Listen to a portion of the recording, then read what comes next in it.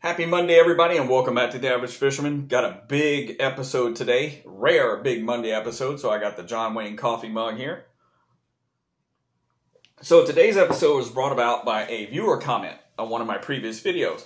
So that's why I always say, if you have a question or something you want me to cover in a video or something like that, leave it down in the comments, and I'll pick the ones that actually will make good episodes, and I'll make one for you, just for you. So the question was, when I was talking about in a previous video, the fact that I am 99% a finesse fisherman because that is what I love to do. He said, hey man, in a lot of your previous videos, I've seen you throwing frogs. And technically, frogs are a power fishing technique. And he's right, it's true. But he said, how about you do an episode all about the frogs and the equipment that you use when you're frog fishing? So that's what this is about. And I'm going to go over some tricks and stuff like that that I do when I go fishing with topwater frogs. So first things first. Oh, I moved it here. Previously, on the equipment side, what I was using, and you guys have seen it in a couple videos, is this reel, this old Revo S reel, one of the old white ones. And I had this has 40-pound braid on it simply because that's just what I had left over from spooling up some saltwater reels. And I don't have the rod that I had it paired up anymore because I traded it in. So I had it paired up to one of the original series or original run of the Abu Garcia Veritas rods. And that was a 7'3" heavy. And everybody knows because I even made comments about it in previous videos about the fact that it was pretty uncomfortable to use. It was really heavy. The handle design on it was really kind of poor, and it was really hard to use for extended periods of time simply because it was like an aluminum bat. It weighed so much. And despite the fact, even though I know it was a heavy rod, I don't expect rods to have a tip that's so stiff that you have to practically pull them with a crane in order to get the tip to bend. But that rod was actually way overly stiff. So that coupled with this old Revo SX, despite the fact that it's a decent reel, has an aluminum frame, all metal frame, it's really durable, this also weighs a lot. So what I ended up with is a really heavy, uncomfortable to use combo, which is why I didn't use topwater frogs as more than I actually did. Because the truth of the matter is, topwater frogs is actually probably my second favorite way to bass fish. Everybody knows that you love that topwater bite, right? Everybody gets super excited when they go to a place and the bass are busting on the top water because it's just, there's few things that are as exciting as bass taking a topwater lure. And for me, the hollow body frog is the king of the topwater lures. So, as I alluded to a few minutes ago, I traded in that old Veritas rod at Bass Pro Shops in order to put together a better, what I feel, more high quality combination. So before I say anything, again, I'm not sponsored, will never be sponsored. I make my own money working in the medical field. I'm never paid to give opinions. So the only opinion that I give you is the one that I genuinely have based upon the fact that if I spend money for a product, do I think it's worth it or not? Plain and simple. So what I bought was a Johnny Morris combo from Bass Pro Shops. Now, I already know what a lot of you are going to say, but the deal is that really, honestly, truly, and this is the truth, the quality of the Johnny Morris Bass Pro Shops equipment has actually really gone up, okay? So I don't have one, and I'm not just saying that because I have one now, okay? I have one now because that's a fact. The quality has gone up to the point where I feel they're actually really good deal for the price that you pay for this equipment, and you're actually getting really good equipment for the money that you pay. So let me show you guys the combination first, and I just grabbed the empty box. This is one of the new Johnny Morris CarbonLite technique-specific rods, and I have the frog rod, okay? It's a 6'9" heavy fast, and it's made with their RT4 graphite, and I paired it up with one of the new revamped CarbonLite reels. They make these in a pearl white as opposed to like the previous, chalky white color too, if you prefer the white to go with the newer revamped white CarbonLite 2.0 rods. But let me give you the specs on the reel first. It's a 10 bearing system, aluminum frame with 14 pounds of drag, and it is an 8.3-to-1 and dual brakes. So it has centrifugal brakes and adjustable, externally adjustable magnetic brake. I just got to say, I used this once. I was going to post a video about it, but I didn't actually end up posting it because I got rained out after like 6 or 7 minutes of filming it. But I have to tell you guys, and again, I'm not saying this because I own this. I own this because I can say this. Get it? This rod is an excellent rod. Okay, it has the nice, super nice wind grip, and I've had previous Abu rods that have the wind grips on them, and I love those. And I have to say, this is no different. The wind grip makes it. I'm just going to tell you, super comfortable. But this combination of the new technique-specific rod with the new revamped and lighter weight CarbonLite reel, this thing weighs, I'm not kidding you guys, a quarter of what my old Frog combo weighs. It's a super lightweight rod for what it is. It's a heavy action, like I said, and it's made out of quality materials, okay? I also plan on using this with heavyweight punching rigs and jigs because this is an ideal setup for that situation too. What I have it spooled up with is not my usual Hercules braid. This is Suffolk's Pro Mix in 30-pound, 4-strand, because I don't need something as fine and don't want it technically to be as smooth as like the 8-strand Hercules that I typically buy. So the 4-strand, because that's what the Suffolk's Pro Mix is, it's a 4-carrier braid, and I use 30-pound on this because I'm going to be throwing it into slop and into, you know, reeds and stuff like that, and using heavy jigs to punch through cover with it.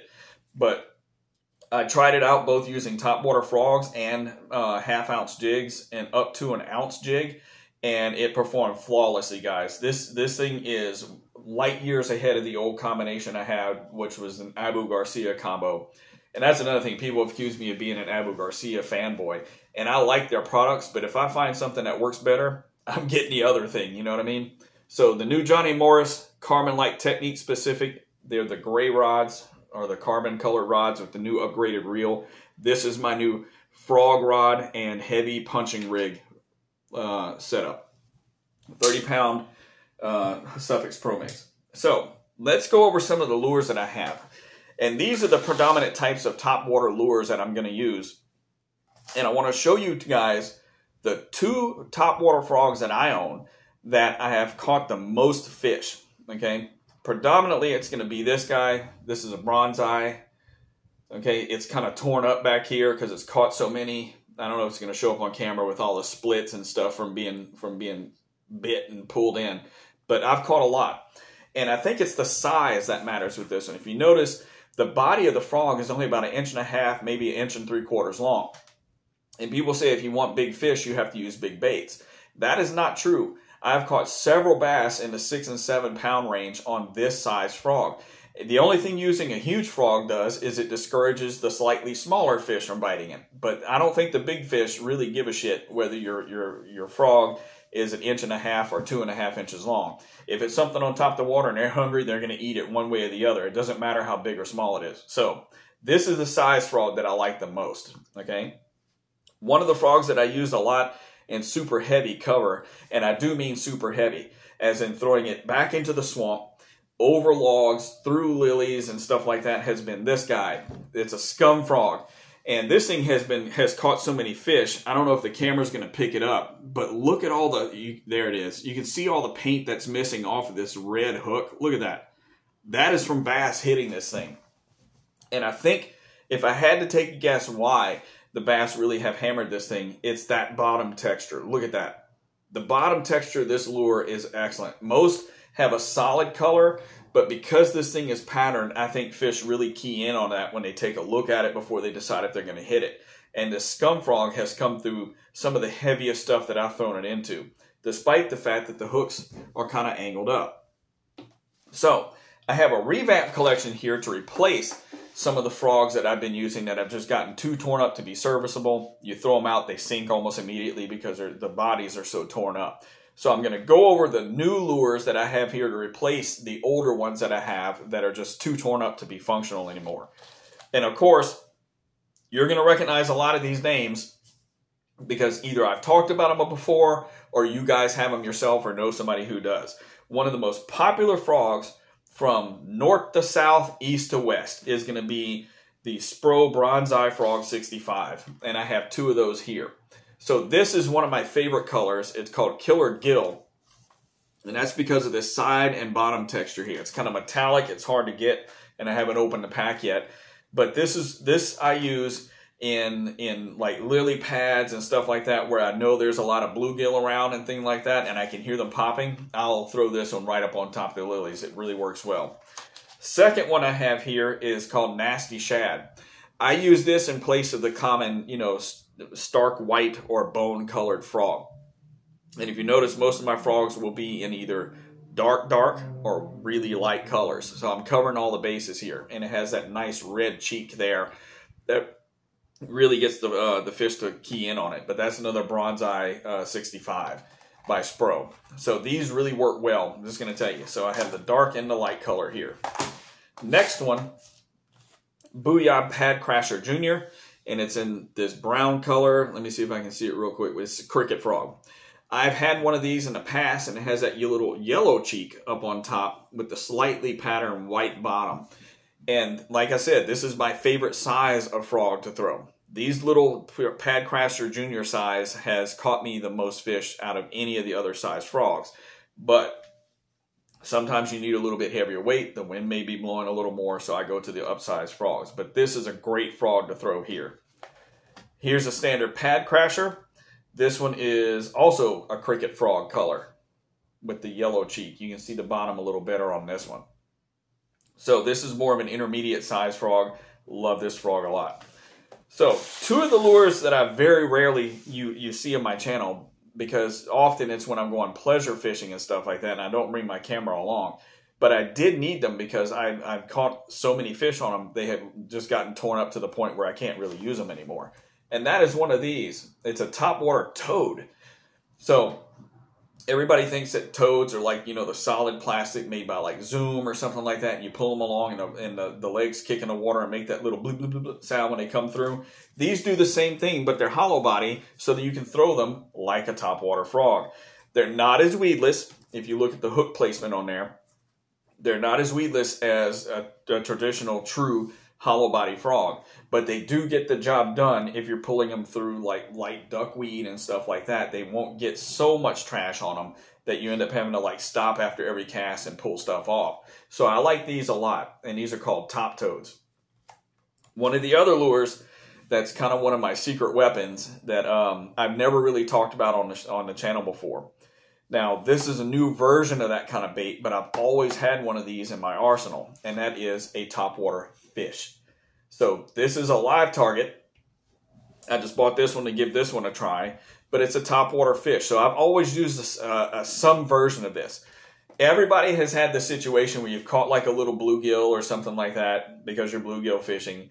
You take him off, you didn't notice he was a little deep hooked or something like that. You throw him in the water or release him back, and a few minutes later you see him kind of kicking around on the surface. And then he gets close to the bank, and a huge bass will come up and boom, get him, because they see that little injured fish swimming around.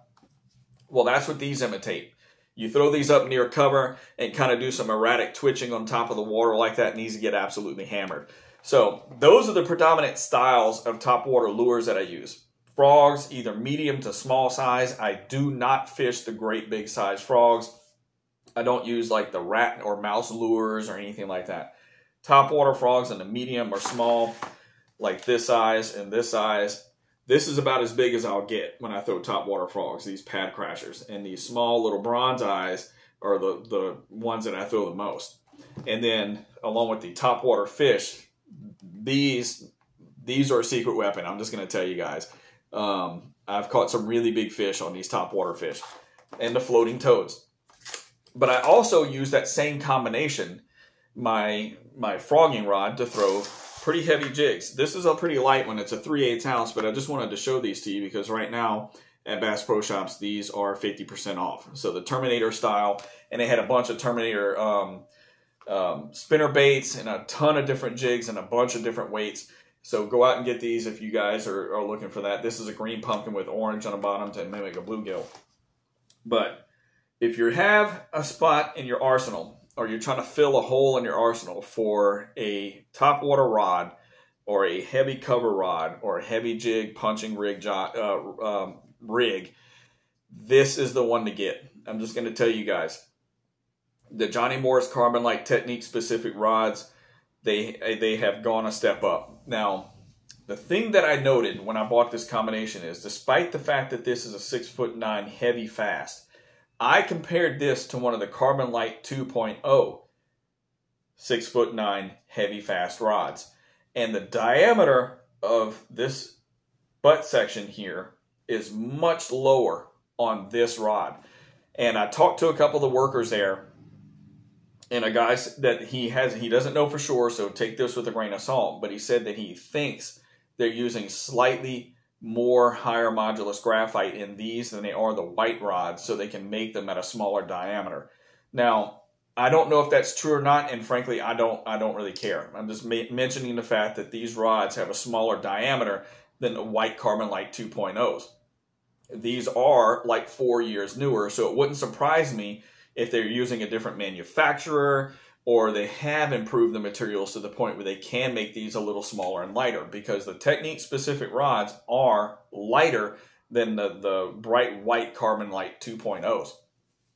In the updated reels, the white one and the gray one like this, they're identical. I looked at the specs, I held them both, spun them both. They're the same. They're upgraded, and significantly, in my opinion, they're significantly upgraded. And they're much lighter than they used to be. They still have an all-metal frame, you know, really good specs, really smooth to use. I love the handles on these things. It's the right mix of soft and grippy. And these wind grips on these new technique-specific rods are just, you can see the texture a little bit. There you go. Really, really, really nice. Really comfortable combo and very sensitive.